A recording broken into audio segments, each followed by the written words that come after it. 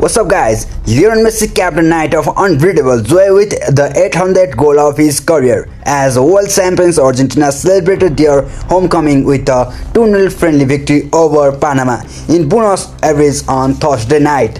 But there is also another celebration by Argentine teammates, their family like Messi, Di Maria, Dybala, De Paul and others. Teammates of Messi and their family are there, and they also recreated their third World Cup Championship Qatar celebration in their home ground with their own 80,000 fans in their home ground. What a game, what a night by Messi.